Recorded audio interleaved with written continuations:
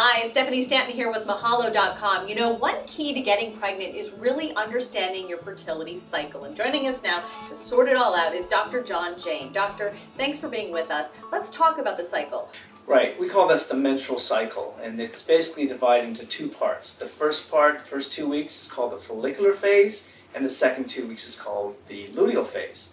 So the follicular phase starts with the menstrual period, and it's during that part of the cycle that the egg follicle develops. It develops under the influence of the pituitary hormone, follicle-stimulating hormone.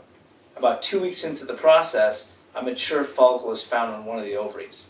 The pituitary then secretes a second hormone called LH, or luteinizing hormone, which causes the egg follicle to rupture open and release the egg. The egg is picked up by the fallopian tube. The remnant of the egg follicle changes its function and its name actually to the corpus luteum, and it secretes the hormones estrogen and progesterone. And that harkens the second phase, which is called the luteal phase. If a pregnancy does not occur, the corpus luteum stops making the hormones after about 2 weeks. And as the hormones drop, there's no more support for the uterine lining, and it starts to shed as the menstrual period, and the whole thing happens all over again.